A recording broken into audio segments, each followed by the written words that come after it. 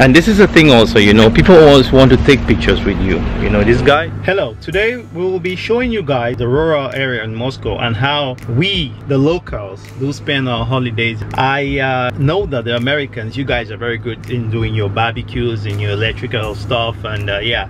So I'm gonna show you guys today how we go around with our barbecue, vodkas, and you know, just have a nice weekend. Today is Friday. So yeah, if you're new here, my name is Ralph, and if it's your first time here, kindly click the subscribe button below so you don't miss future videos. I need to drive now, so let's go.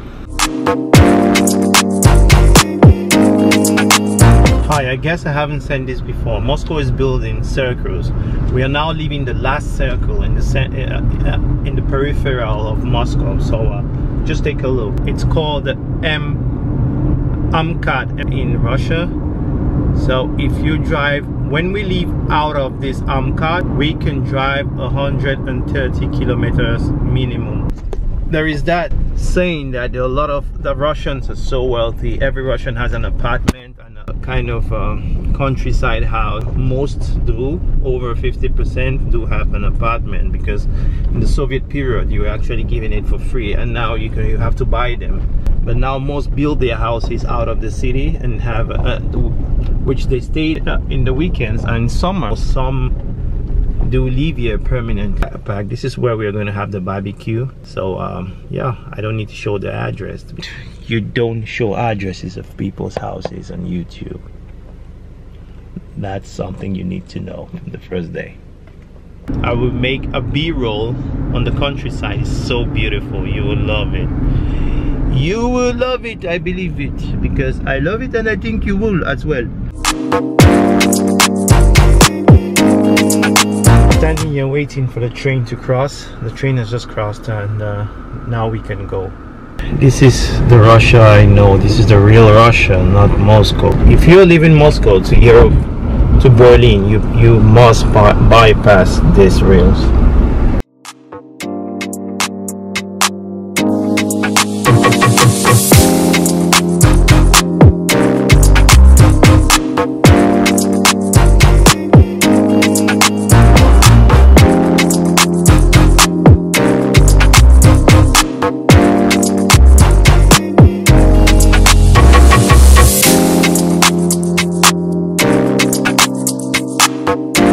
Hey guys, I'm at the city by name Baby River, out of Moscow, like 80 kilometers out of Moscow. We're now going to the market. This is Salon Sveti in green, which means flower house. Let's check it out, what flowers are inside. Generally Russian women love flowers, and yeah, today we aren't buying flowers, but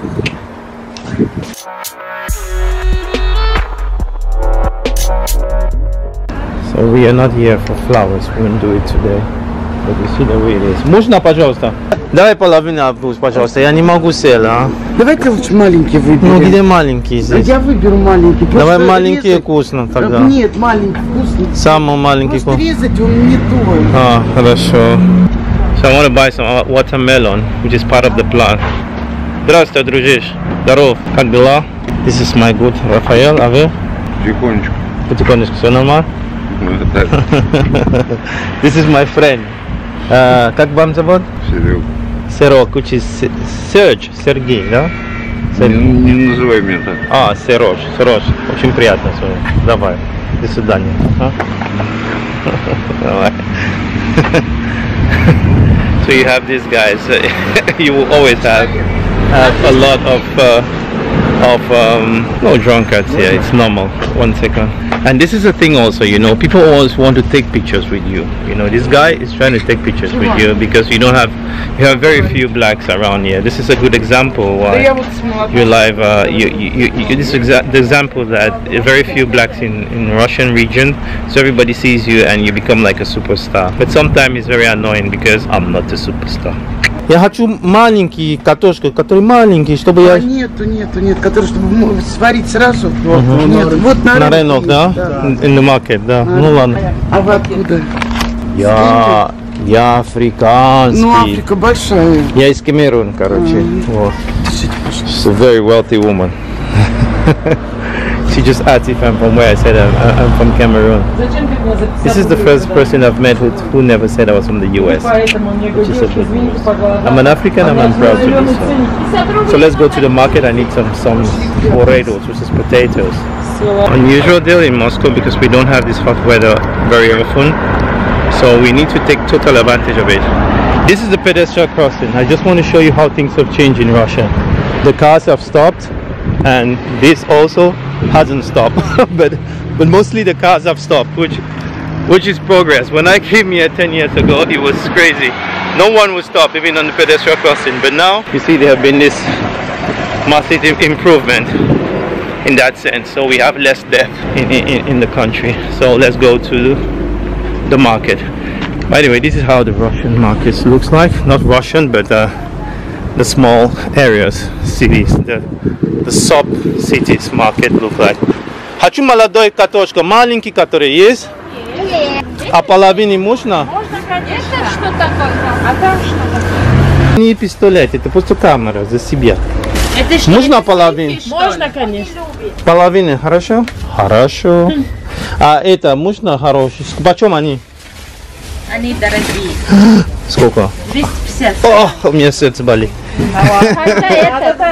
А, ну давай мне это, не надо. А это сколько, почем? Подешевле. Что-нибудь есть еще? Или арбуз так вам? Нет, дай мне это один. Дай мне хороший это. Почем они? Хорошо по-русски язык, да? Да, спасибо. А можно что-нибудь соленое? So I will explain you guys this. This is like cucumber put in kind of vinegar water. It's very tasty. It's very traditional. What they do normally in Russia is it's very important to know. It's very important to know this. This vinegar. Hello. This is plus. Oh, say hello, давай. Hello. Wow, this I can say hello. Hello. So these are actually not Russian Muscovites. They are from really the eastern part of Russia, but they come and help the workforces in Russia. So, yeah. I was telling you guys about this. This is cucumber, if you can see clearly, which has stayed like for 3 months in vinegar. It's actually preserved during the winter because we have crazy winters here. It's actually preserved in the winter and you can eat them in the summer. If I'm making sense, it's preserved in the summer and you can eat them in the winter. That's all the point.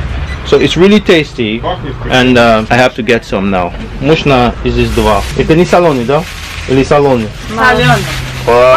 Не надо. Надо, давай 3 такой все.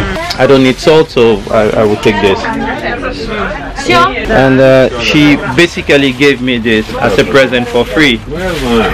So we have free people. We have not free, but nice people in Russia as well.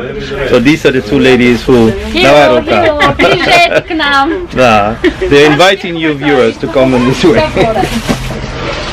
So that's a good thing. That's a good side of Russia. Traditional way of Caucasian shashlik here is what shashlik, which is barbecue. You buy cucumbers, so you can see them again here. This has been for salty water or vinegar. It was used during the World War to help a lot of soldiers, and this as well. So I have my potatoes ready already. And I bought some meat. Sorry I didn't make a video of it, but I will show you guys when I start preparing it. I don't know. До свидания. Пока-пока. Давай. До свидания. Спасибо вам. До свидания. Yeah. So you see, sometimes you can be lucky and meet some very friendly people. So today in this video, I know there are some tough days, but in everywhere we live, shooting, killing, racism, but there are some nice people as well. So it's very important to make that point that there are some nice people everywhere we go in life. So we're like 100 kilometers out of Moscow and we're being treated in a very fair and VIP manner. Here we go on the crossing again, and we can change, we can do the exams. You see, the car has stopped and I'm on the zebra line. It is a massive progress. You will never believe. Massive progress. I mean, 10 years ago you could get killed just crossing the road because no one really cared. So guys, hey, so we have just made the the fire actually for the shashlik. So I will take you guys there to take a look at it. Normally there you have the charcoal, which is this, and normally a match and kerosene. It's not electric. Our American viewers, is not electric. In Russia we do it raw. Yeah, so that's just how it is. So you can take a look. It's getting warmer, you know. So yeah, we will this is how what we have. Everything is in place, and what we do is we place it on the charcoal.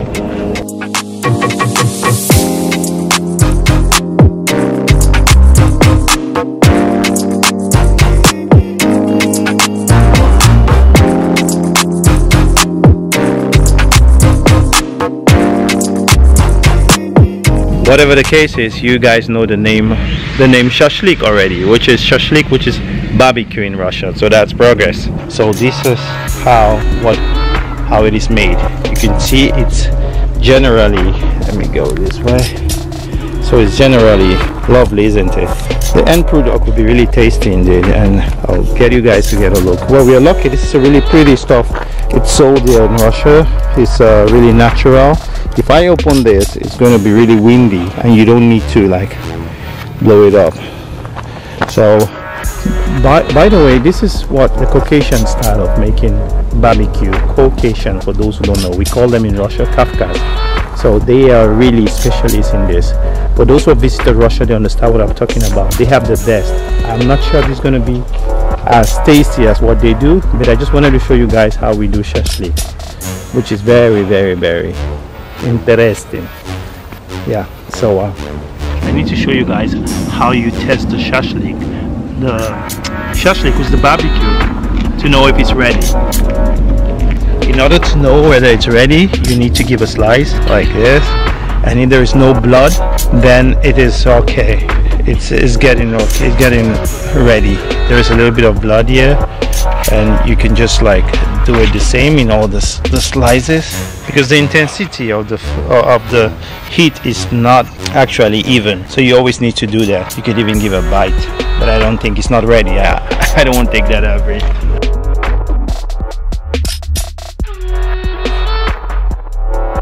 Hey, look, this looks fresh here. It's fresh, and you can get a bite.